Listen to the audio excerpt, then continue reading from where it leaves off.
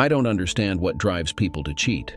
Sometimes it looks so stupid and ridiculous that you really don't understand why they do it. People, in pursuit of personal pleasure, are ready to destroy not only their own lives, but also the lives of strangers who did not intend to do this, and this, in my opinion, is the most terrible thing. The sunlight reflecting on the warm water, accompanied by intermittent splashes as the boat's bow cut through the waves, created a stunning scene. The temperature was around 85 degrees Fahrenheit with clear skies. The boat's engine hummed steadily, propelling us further from shore until the coastline vanished from sight. I leaned over the side, peering into the crystal-clear blue depths, hoping to catch a glimpse of fish swimming below. A gentle tug on my arm drew me back inside the boat, where I found myself embraced by the beautiful woman holding my hand. Stacy kissed me passionately, and when I tried to pull away, she insisted I continue. "You'll have almost an hour to watch the fish while I'm underwater," she said. "Are you embarrassed to kiss me in front of Bob? He already knows we're in love. Besides, we're married. We can do whatever we want." Stacy had always enjoyed public displays of affection. Even from the start of our relationship, she was the one to initiate kisses, often with unabashed fervor, regardless of onlookers. She wanted everyone to recognize our bond and understand that we were exclusively committed to each other.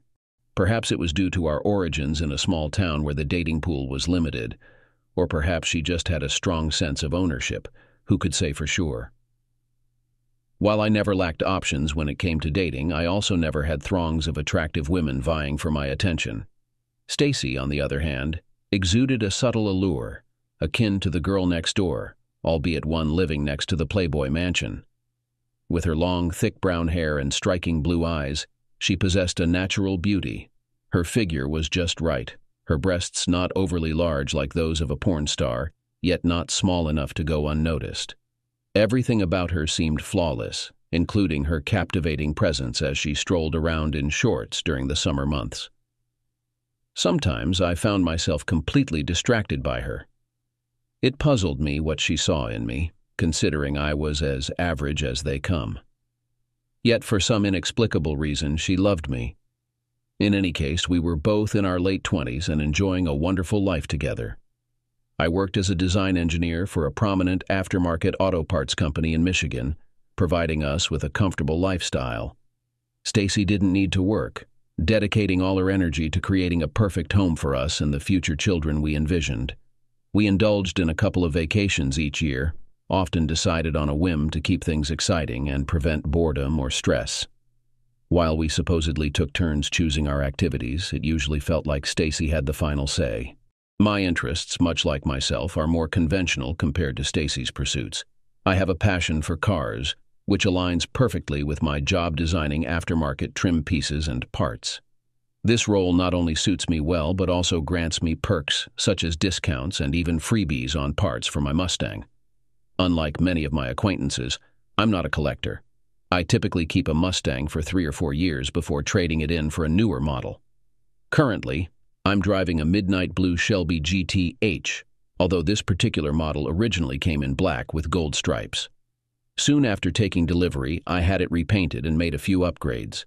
While for me, a dream vacation might entail a trip to Las Vegas for the SEMA show, Stacy's preferences lean towards activities like skiing in Colorado or scuba diving here in Florida.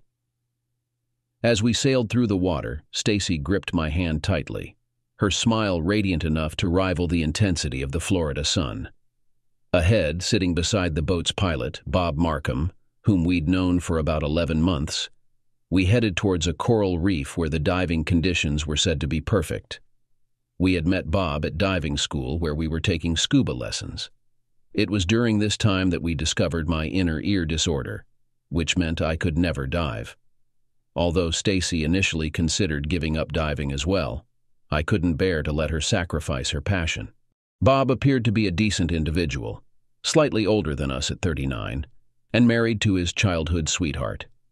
They resided approximately an hour's drive away from us in Michigan's Upper Peninsula, raising 3 children. Susan, Bob's wife, showed no interest in diving. Bob, though not a towering figure of handsomeness, possessed a reasonable appearance. He, like myself, was just an ordinary man with a family, which made me feel relatively secure about him diving with Stacy. Not that I harbored any concerns about Stacy. She epitomized the ideal wife and had never given me any cause for suspicion. And trust me, I tend to be suspicious. She was affectionate, even-tempered, and always where she was expected to be. This held significant importance for me, having grown up under the care of my father.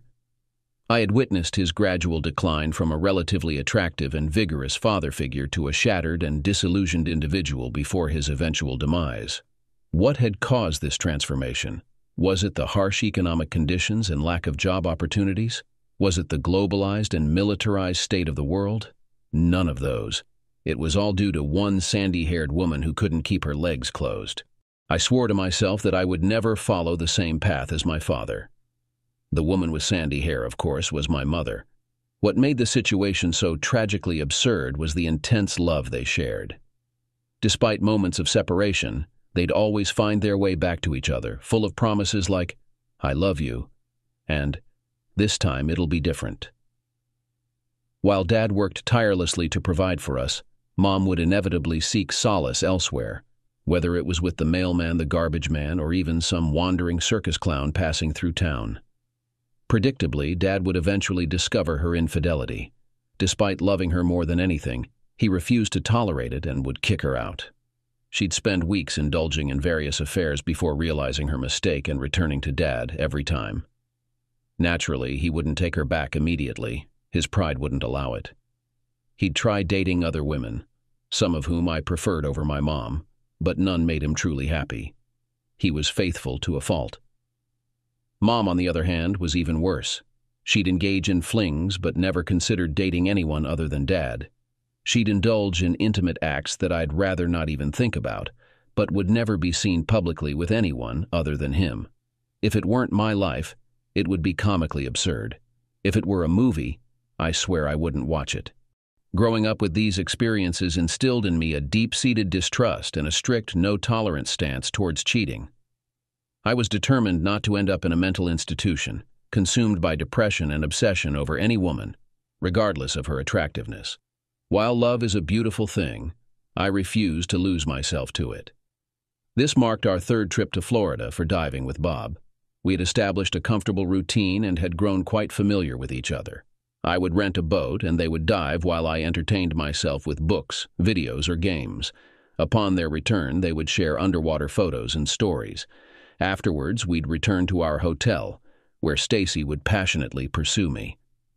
Although it wasn't particularly enjoyable for me, I endured it because of my deep love for Stacy. However, this trip was going to be different. I had a surprise planned for her, something that would enhance her enjoyment of the trip. It was a bit costly, but well within our means. In fact, I had managed to save some money by opting not to charter a first-class dive boat this time, so the cost would be about the same as usual. I had some concerns about our captain, though. He gave off the impression that he might resort to slightly shady tactics to earn extra cash. While not physically imposing, he seemed rather cunning. "What's got you grinning?" Stacy interrupted my thoughts with another one of her passionate kisses. She teasingly brushed against the front of my shorts, eliciting an immediate response. "Are you already plotting all the naughty things you want to do with me later?" Leaning over me, I could discern her arousal through the fabric of her bikini top. She was clearly turned on. "Want to sneak below deck for a quickie?" Before I could respond, the boat came to a halt, and the captain descended to check on the anchors. He signaled approval with a thumbs up before disappearing below deck, presumably for a nap. Bob came over and began organizing his equipment. "Hey, Steve, do you know what's under the tarps at the back of the boat?" he inquired. "Yeah, that's the surprise I've prepared for you guys," I replied, attempting to conceal my excitement. "What surprise?" Stacy interjected, gripping my arm. "You never mentioned anything about a surprise. Are you keeping secrets from your own wife, who adores you?" The three of us headed towards the stern of the boat, close to the diving platform. Once there, I started removing the tarps covering my surprise. In fact, my surprise had two parts, and they wouldn't discover the second part until after their dive. Perhaps not until later at the hotel. It depended on how well things went and how I felt. As I unveiled the surprise, their gaze fell upon two aqua scooters. Their skeptical expressions indicated they were less than impressed. "Wow!" exclaimed Bob. "What do we do with those? What are they?" "They're aqua scooters, Bob. Remember last time we were here? You guys mentioned wanting to cover more ground and see more underwater. Well, these will allow you to do just that. Simply hold on and squeeze the control handle and it will propel you through the water much faster than swimming. The batteries last for about 45 minutes. You'll get a warning signal at 50%, so head back when you hear it. If the batteries die before you return, just press the purge button and it will release its ballast and float to the surface for us to retrieve later." Neither of them appeared particularly excited, but they agreed to give the scooters a try. I was confident that once they experienced the speed underwater, they would appreciate the scooters more. I believed that after trying them out, they would never want to dive without them again. However, I also considered another aspect: my love for speedy vehicles. I enjoyed maximizing the horsepower of my Mustangs, but speed didn't matter much to Stacy. She drove a car I wouldn't be caught dead in. Whenever we attended car shows, I felt embarrassed when my friends talked about seeing an attractive woman getting out of a Toyota Prius. Perhaps Stacy didn't prioritize speed, even underwater. As Bob descended into the water, I observed Stacy closely. Somehow, even with her diving gear on, she managed to look good. While most people looked awkward in their equipment, Stacy effortlessly turned it into a fashion statement. Passing the blue scooter to Bob, I noted its weight, knowing it would feel nearly weightless underwater. Stacy embraced me, pulling me close for one of her kisses that always left me breathless. She kissed me as if it were the last time she would see me before a dive, just like before we hit the ski slopes together. It was her way of expressing that if anything happened, she wanted me to remember her love. She smiled, donned her mask, and gracefully descended into the water. Passing her the red scooter, I flicked on the power switch. "I love you," she uttered before submerging. Once she vanished from view, I dashed to the bow of the boat and retrieved my iPad from my belongings. It had served as entertainment during our journey until we ventured beyond the 3G range a few miles offshore. Though now devoid of internet access, it still offered games and other diversions. Recently, I had installed a special new app on it, part of my surprise for Stacy. Surprising her brought me immense joy. She was paramount in my life. Sometimes I could almost fathom why my dad endured the turmoil with my mom repeatedly. Note the almost. The day was stunning for a boat outing, with warm temperatures and refreshing ocean breezes. I ventured into the galley, grabbing a sandwich from the cooler. With about 45 minutes until their return, a quick snack was in order. While tuning the iPad to the desired frequency, I indulged in the flavor of Canadian maple turkey breast. A sip of wild cherry Pepsi accompanied my gaze at the iPad screen. Suddenly, a piece of sandwich lodged in my throat, causing me to cough violently and lean over the side of the boat, retching. Some of the sandwich and soda shot out through my nose as I coughed violently.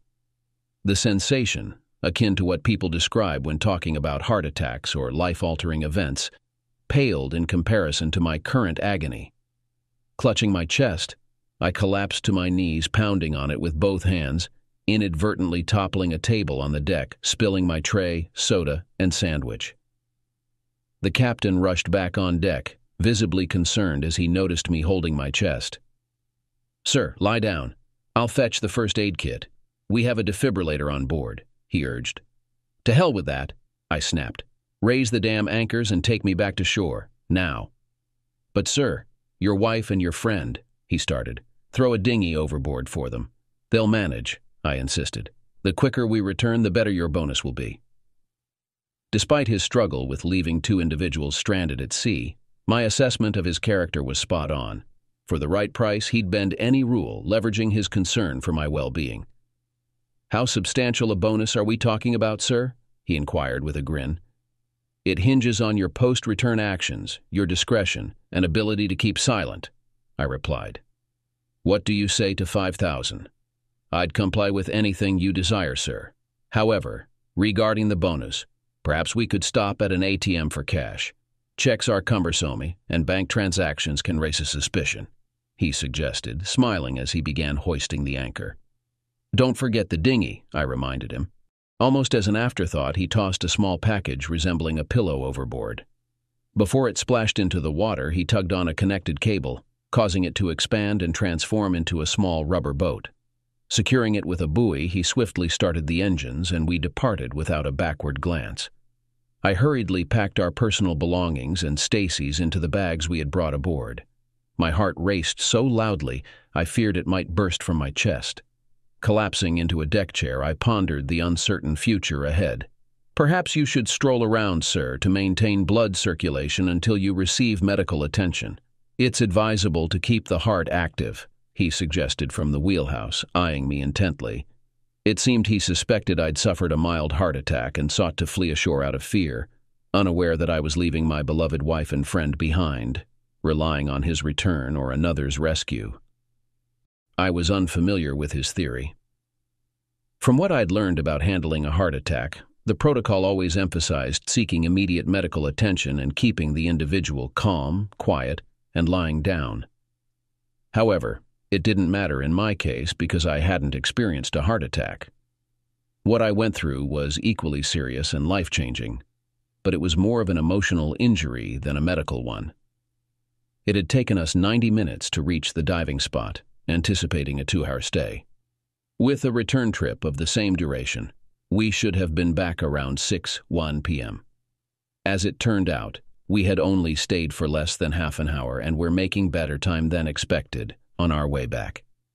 Taking all of this into account, I carefully planned my next steps. The captain's eagerness for the bonus was evident as he managed to trim nearly 20 minutes off the return trip.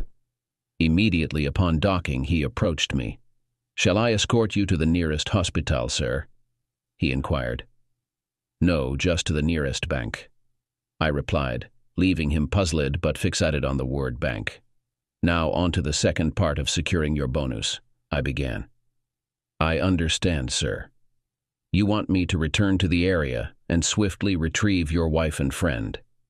I just need to refuel, and I'll be on my way, provided you can manage to get to the hospital independently." "I've arranged for someone else to pick them up," I fibbed. "Your task is solely to take me to the bank for payment. After that, I need you to erase any memory of our encounter or chartering your boat to me." He appeared suspicious and started to speak, but it seemed that money trumped any ethical concerns, so he simply nodded and we headed to a small bank in the marina. An hour later, I had checked out of the hotel and was waiting at the airport for my flight back to Michigan. The moment I surfaced from the water, I sensed trouble brewing. Scanning the horizon, I found no sign of any boats, including ours. The only vessel in sight was a small rubber life raft about 50 yards away. Behind me, Stacy Martin emerged, spluttering, expelling water and her mouthpiece. Despite the scuba gear and her soaked hair, she managed to maintain a stunning appearance. I harbored a deep-seated animosity towards her. From her perky nose to her upbeat demeanor, from her enticing figure to her firm buttocks, I despised every aspect of her. "Hey, Bob, where's the boat?" she asked cheerfully. Responding would only invite argument, prolonging interaction with her. So, I opted for silence and swam towards the raft, fatigued and burdened by my heavy tanks. As I pondered the whereabouts of the boat for the umpteenth time, I heard a noise. Stacy had activated her aqua scooter for propulsion, swiftly racing towards the life raft. I begrudgingly acknowledged her cleverness, realizing I hadn't considered that option. Starting my own scooter, I trailed after her towards the raft. Upon reaching the raft, Stacy promptly discarded her tanks, allowing them to sink to the bottom.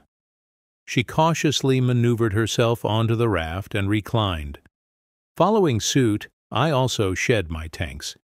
Considering it's a survival scenario, her husband's financial capability to cover insurance penalties for the lost tanks crossed my mind. He's genuinely a decent person, I pondered as I settled into the raft. Fortunately, the raft was adequately equipped and spacious enough for 3 or 4 occupants. Though not overly roomy, there was sufficient space to avoid proximity or contact with Stacy, both of which would have induced nausea at that moment. I began assessing our situation. With the sun still high in the sky, we had a couple of hours before nightfall. The warmth of the sun ensured we wouldn't freeze, but staying on the raft until dark might bring some chill. Exploring the pockets inside the raft, I focused on the one nearest to me. "Bob, any idea where the boat is? What's happening?" Stacy inquired. At that moment, I struggled to contain my frustration. "How would I know where the boat is? I was down there with you," I retorted sharply. "Should I magically conjure a boat? Let's take a moment to gather ourselves and figure out what's happening." Stacy simply shook her head and began searching through the pockets on her side of the raft, while I did the same on my end. In total, there were 4 pockets, with 2 containing a first aid kit and a flare gun. Another pocket held 3 small bottles of water along with some dried fruit and meat, while the last one contained a small radio, more akin to a walkie-talkie, which we hoped could help us contact the boat for rescue. I was still grappling with the situation. This marked our 3rd diving expedition together, and we had never surfaced far from the boat before. Despite using scooters this time, which had taken us further away, I was confident we had retraced our path accurately. Even the GPS homing feature on my watch indicated we were back at our original position, or at least very close to it. Considering our options, 2 conclusions emerged. Firstly, something might have happened to the boat, although if it had sunk, we would have noticed wreckage during our dive. Secondly, they might have abandoned us, which seemed improbable given Steve's devotion to his conniving wife. He would go to great lengths to please her, so their departure couldn't have been voluntary. If they had indeed left us behind, it likely wasn't by choice.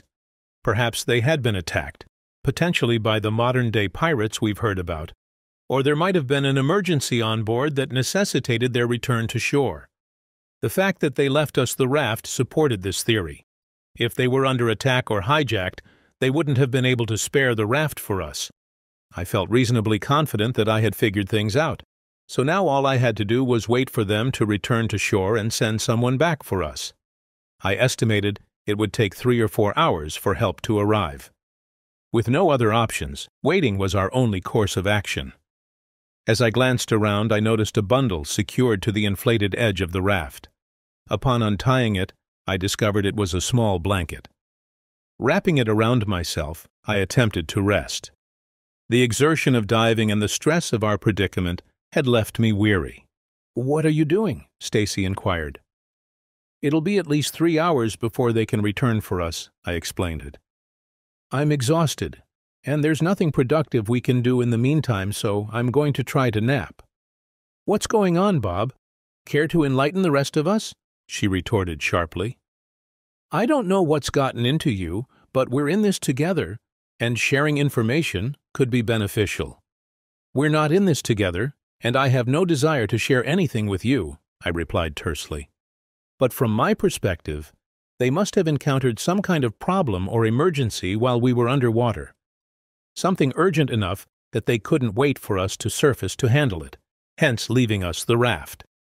Given Steve's character and his attachment to you, I'd wager he'll dispatch help for you promptly."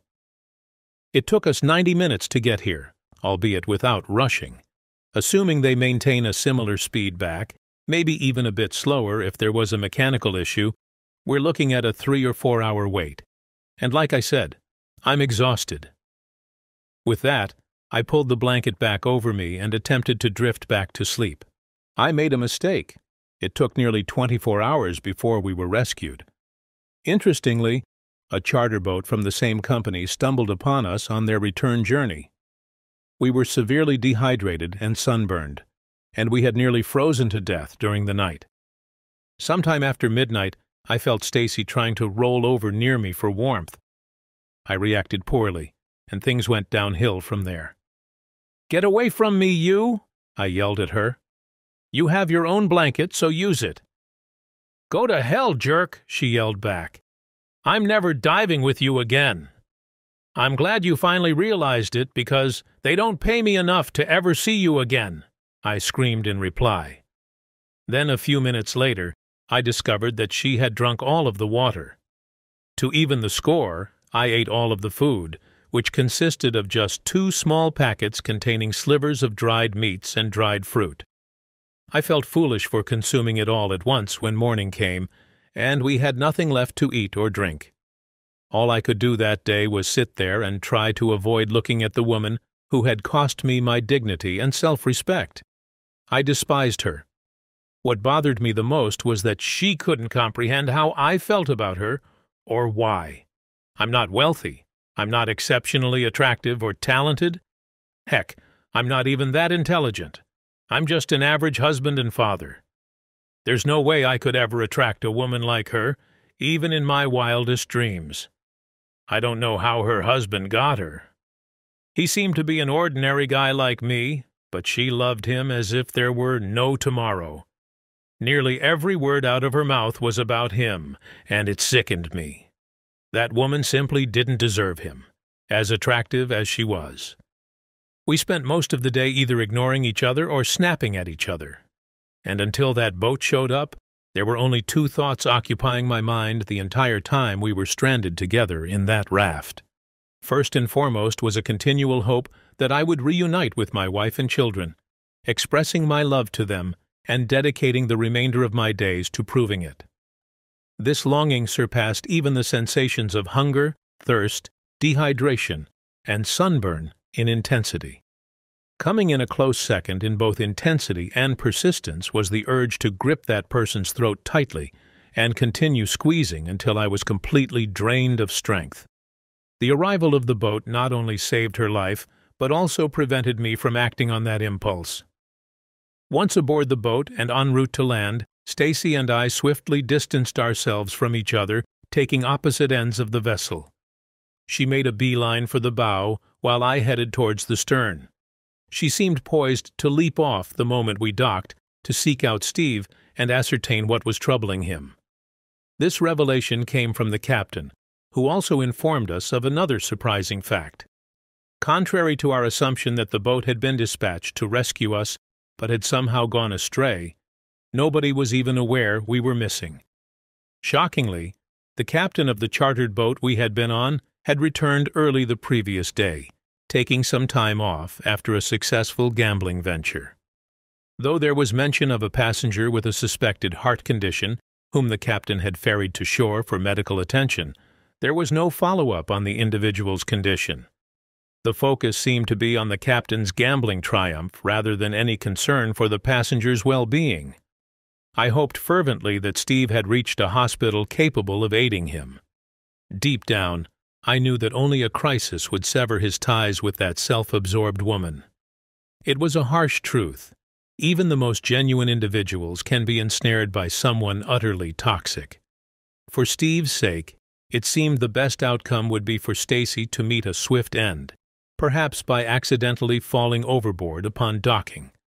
While he would undoubtedly be pained temporarily, he could eventually heal, preserving his essence and cherished memories. As for myself, I resolved to catch an early flight back to my family, vowing never to leave them again. Standing at the bow of the boat, I must confess, fear gripped me. The captain's incomprehensible words hinted at something gone awry with my husband. Despite not having eaten for a day, a foreboding sensation churned in my stomach, signaling an imminent shift in my life. "Please, God, let him be safe. I'll do anything," I silently pleaded, scanning the horizon for any sign of land. Even with the boat's brisk pace, it felt agonizingly slow to me. I felt I could swim faster. The captain lent me oversized pants and a shirt, leaving me still barefoot, but I resolved to find shoes or sandals at the hospital. The nightmare of the past day faded, only to be replaced by a more harrowing one. As anyone would attest, watching a loved one face a life-threatening ordeal is even more agonizing than experiencing it oneself. Except for Bob's unexpected transformation into a difficult person, my experience on the high seas wasn't as terrible as it could have been. I couldn't comprehend why he chose to behave erratically, despite our kindness. But dwelling on it was futile. This marked the end of Bob's diving ventures with me. We had covered his hotel stay, airfare, diving gear, and more, not only this time, but also on the previous 2 occasions. We did it out of goodwill, thinking he couldn't afford it. Admittedly, Steve's inability to dive with me played a role, and he insisted I shouldn't dive solo. However, finding another dive partner wouldn't have been a challenge, and I would do so in the future. Right now, my priority was Steve's well-being. My love for him surpassed anything else. I prayed fervently that his heart condition wasn't linked to our diving adventures or our time at sea. The thought of him suffering due to something I enjoyed was unbearable. Upon reaching the docks, I disembarked from the boat promptly upon its halt. Despite the charter company's provision of a doctor for our examination, I declined their offer. However, I permitted the doctor to apply some kind of cream to soothe my sunburns, insisting on knowing which hospital Steve was admitted to. I was informed that there was only one hospital in the vicinity, thus he must be there, yet it was suggested that I retrieve some clothing from my hotel before proceeding. Considering the hospital was en route to my hotel, I acquiesced. Upon arriving at the hotel, I was taken aback by a series of surprises. Approaching the front desk, I encountered a woman who seemed familiar, her smile suggesting recognition. "Are you returning so soon?"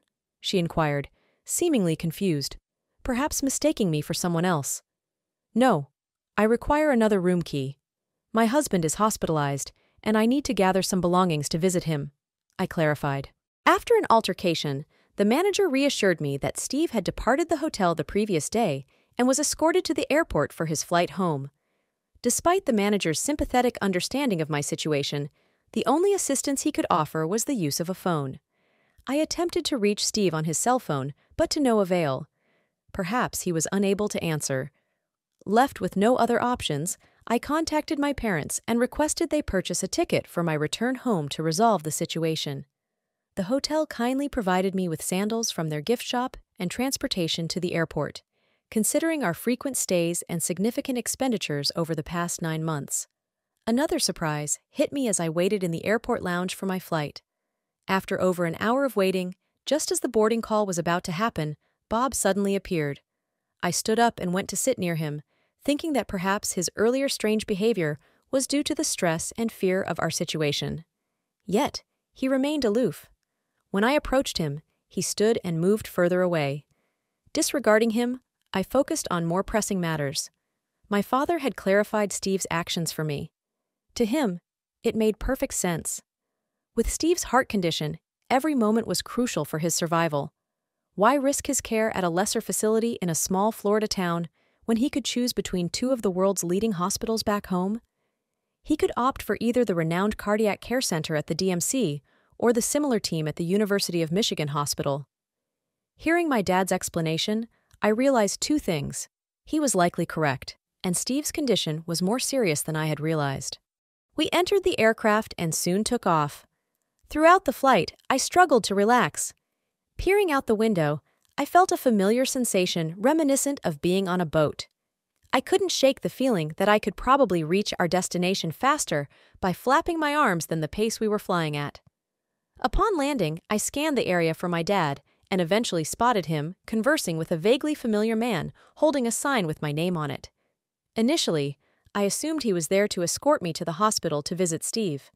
However, he guided me to a conference room just outside the airline terminal. I recognized the room instantly, having been there before for meetings with out-of-town clients through Steve's company. As I entered the room, I was taken aback to see Bob, the jerk, heading in the same direction. It wasn't a spacious room, and we ended up seated at the same table. We both opted for the silent treatment, pretending the other wasn't present. My father sat behind me, which was comforting. I knew I'd have at least one friendly presence to help me navigate whatever was to come. What came next was a petite, nerdy-looking woman who handed manila envelopes to both Bob and me, while a smaller card was given to my dad. "Stacy Martin, you have been served," she announced to me. "Served what?" I quipped. "Lunch would be nice. I didn't eat much on the plane." The nerdy woman simply rolled her eyes and walked away, muttering something about stupidity and bust size. Bob, sitting across the table, seemed distressed by the contents of his envelope. He glanced at me with what seemed like murderous intent, but remained silent. Then he hung his head, and though I couldn't be certain, it sounded like he was crying. My dad opened his envelope to find the most beautifully crafted card I had ever seen. It seemed Steve had personalized it just for him. Despite its somber tone, the message was heartwarming. It expressed Steve's appreciation for the relationship he shared with my parents, portraying them as anchors of stability and family in his life, treating him like more than just a son-in-law, but as a son. This made me wonder if the situation was even more dire than I had initially imagined. Perhaps Steve believed he was facing a terminal illness. I peered into my envelope, only to find it empty, filled with nothing but a stack of useless papers. Why didn't I receive a card? I pondered silently. My father glanced over the papers, then back at me, shaking his head. "What's going on with Steve, Dad?" I inquired. "There's nothing wrong with Steve," my father responded calmly. "He's filing for divorce." "He's what?" I exclaimed, jumping to my feet just as the man who accompanied my father at the airport entered the room. That's when I recognized him. The man who coerced me into signing that agreement when I married Steve. I despised him for it. His subtle hints about the consequences of infidelity or divorce had nearly dissuaded us from getting married in the first place. "Stacy, Bob," he began. "I demand to speak with Steve," I yelled. "Right now." "I'm sure you're curious as to why you're here," the man continued, unfazed by my outburst. "Per my client's instructions, we will now watch a brief video clip. This video will shed light on recent events. Afterward, each of you will have 10 minutes to present your explanations. Steve may choose to accept or reject your explanations individually or collectively. He may accept one and reject the other, or vice versa. He reserves the right to reject both or accept both. He will enter the room once the video starts, but neither of you are permitted to speak to or touch him in any way. Any attempt to do so will result in automatic rejection of that party's explanation. Is that understood? Both of us nodded in agreement. "Any questions?" he inquired. Bob raised his hand, reminiscent of a schoolchild. The man acknowledged him with a nod, prompting Bob to pose his question. "What are the consequences if he either accepts or rejects our explanations?" "If he accepts your explanation, you can return to your wife and kids, hopefully living happily ever after. If he doesn't, a duplicate of the file you hold and the videotape will be delivered to your wife before you arrive home."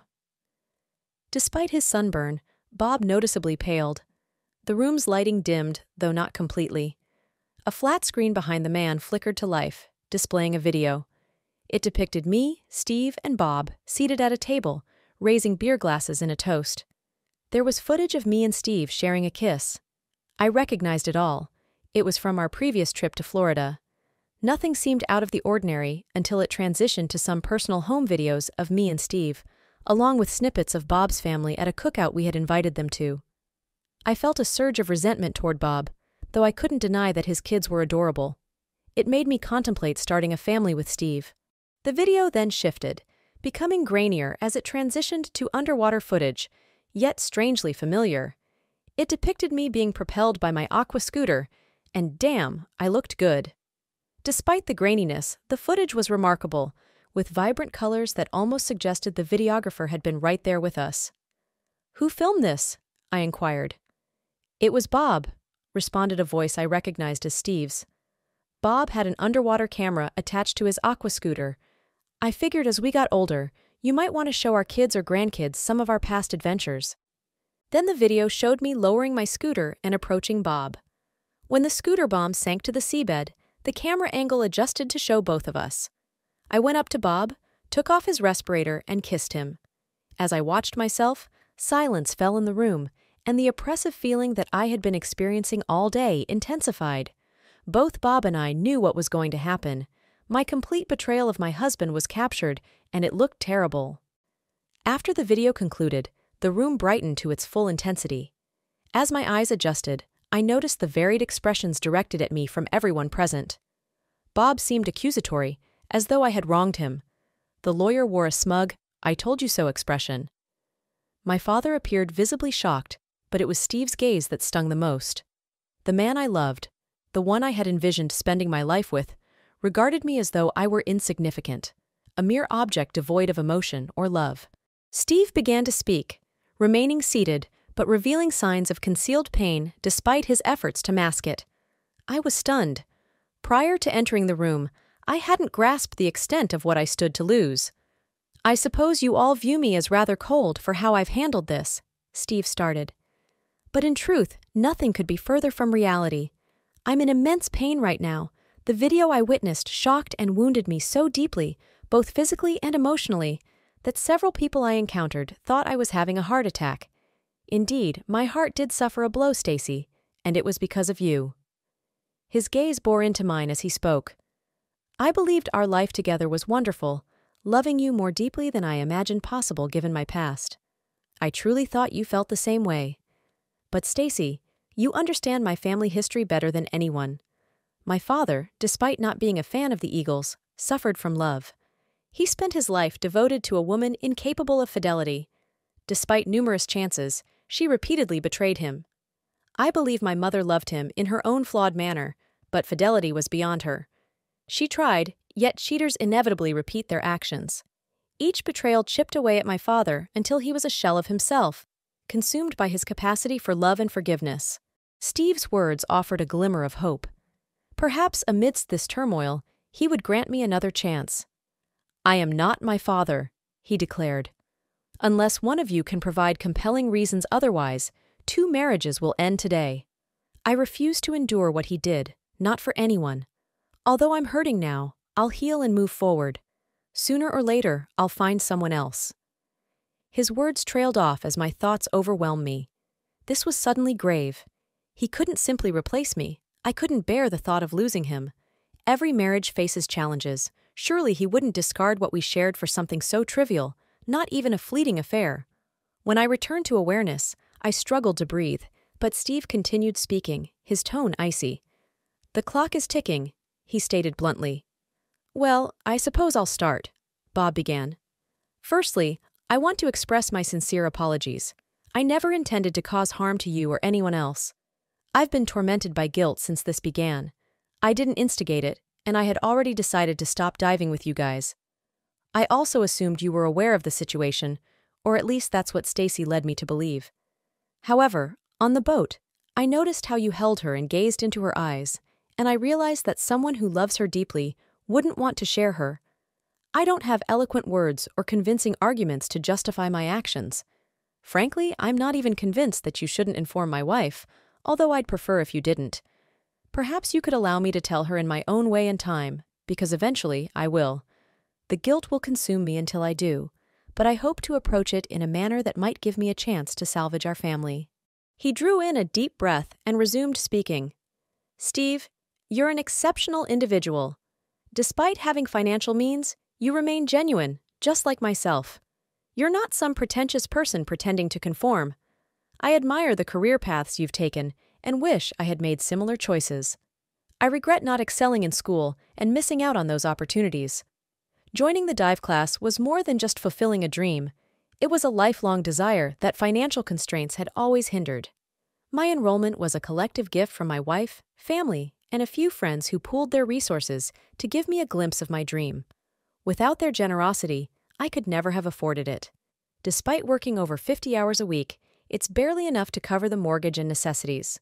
We lead a modest life with few luxuries, but we find contentment nonetheless.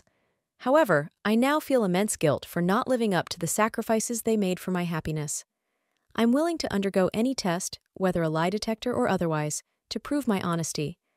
I never pursued or approached your wife. In fact, I tried to avoid her. Yet, she made it evident that she could easily find someone else to dive with who would comply with her wishes. Perhaps the exhilaration of exploring the underwater world momentarily overshadowed the discomfort of compromising my values. But lately, this guilt has been gnawing at me. Before we even resurfaced from our last dive, I had already decided to quit. That's why I behaved rudely towards Stacy after the dive and avoided her beforehand. I'm genuinely ashamed and remorseful for my actions, and I'm prepared to do whatever it takes to make amends, regardless of your decision." Once Bob fell silent and leaned back in his chair, the room lapsed into quietness once more. All eyes turned back to me. "Steve," I began, rising from my seat and making my way toward him. I had hoped to embrace him, to reassure him that we could somehow resolve the situation. But a single glance from him halted me in my tracks. "It's not as it appears." Well, maybe it is somewhat. But I wasn't thinking clearly. We all have our breaking points, moments when our rationality slips away. For you, it's those damn Mustangs. How many times have we gone to those shows and you've lost it? Remember that blonde who trailed you at the Hin show in Chicago? Or the Asian woman at the Nopi show? And what about the woman with the orange and green Mustang at the Woodward Dream Cruise in Detroit? They all wound you up so much that you ravaged me afterward. So, yes, I have my breaking point too. There's something about being submerged, not in a shower or bath, but deep underwater, that drives me wild. I can't help but act on it. I moved closer to him, sensing he didn't pull away, indicating some understanding was sinking in. I understand you care for me, Steve, and I realize this situation has pained you. But you must know, those moments were the only times I've ever been tempted to betray you. I can't explain it. Our sex life is great even after a decade. I desire you every time I see you. Yet, being underwater ignites an intense arousal in me, and you can't be there with me. If you want, I'll quit diving. But remember, like your passion for car shows, each time I returned from a dive, we shared some of our most passionate moments. Last night, just like every other time, you would have struggled to stand afterward. I would have taken everything from you until there was nothing left. You're the only man I've ever loved and ever will love. This is just a quirk of mine. I'll give up diving. This switch won't flip again. I know it will take time for you to heal, but I believe we can move past this and find happiness again. Isn't our 10-year history worth one mistake? It's the only one I've made, I promise. You've always done your best to make me happy, so please forgive me for this lapse. I know I've hurt you, but I wasn't in control. It won't happen again. If you truly love me as you say you do, as much as I love you, then please grant me another chance. For a moment, silence hung heavy in the air until my gaze shifted to Steve, and I noticed a single tear trailing down his cheek. Bob, perhaps we once considered ourselves friends. As you've mentioned, he began, his voice strained. But that can never be the case again. Whenever you cross my mind, all I'll see is you underwater with Stacy. There must be consequences for that. However, I'm not blind to the fact that your heart wasn't truly in it, as the video showed. They say men can't be raped, but what I witnessed was painfully close to it. You can destroy the documents in the file. I won't pursue legal action, nor will I inform your wife.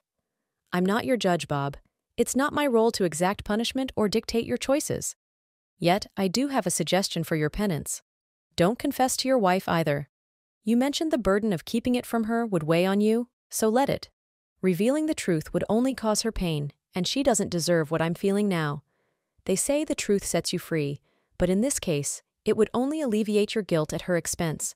Your punishment is to live with that guilt gnawing away at you. Thank you, Steve, Bob said, as he rose and strolled away slowly. Steve then turned to me, gesturing for me to join him at his table by the screen. He took my hand and embraced me, followed by a long, passionate kiss. My response was typical. My nipples hardened and my arousal heightened as he held me close. However, something felt off. Running my hand over Steve's pants, I noticed he wasn't becoming aroused. Stacy, you made some compelling points, he said. Before you spoke, I was so angry that I was prepared to simply cut you a check according to our prenuptial agreement and walk away.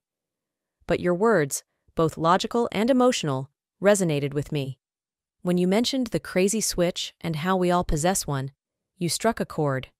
You were spot on about many aspects of me, my passion for Mustangs, my excitement at car shows, but what you missed was that even in those moments, it was you I shared that passion with. Sure, there were other attractive women at those events, but you were the only one I desired. You were also right about my love for you, and how I always strive to make you happy. But Stace, that's all I had to give. I couldn't give any more, no matter how hard I tried, and I suppose it wasn't enough. As he spoke, he held my hand, but then gently released it. You've chosen the wrong person to try this with, considering you know all about my parents and their troubled relationship.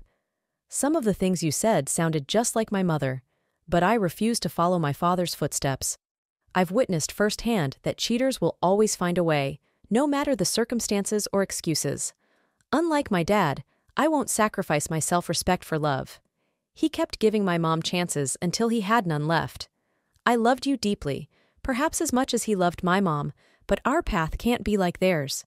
Initially, I planned to settle this with a check, but now I'm considering using the video evidence to challenge our prenuptial agreement and give you even less in court."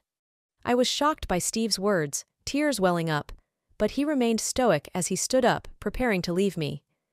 "You once said my Mustangs were my Achilles' heel, and for you, it's water. Well, I see you as some sort of H2O, and I can't stay married to you. I loved you, Stacy, but unlike my parents, I refuse to believe there's only one person for me. I'll find someone else." Steve left the room, leaving me alone with my father, who remained sitting, shaking his head. A few months later, we ended up in court, where I had to settle for half of the agreed amount. This meant that I would have to look for a job, but there were few opportunities for high-paying jobs in our small town. I lost everything: the man I loved, my comfortable life, my home, and even the respect of my parents. The worst part was that I couldn't get back at Bob without risking my reputation. Although I was going to tell his wife about it, I was warned that it could lead to an underwater video appearing on the internet. Now I have to watch every single woman in town compete for the love of the man I love.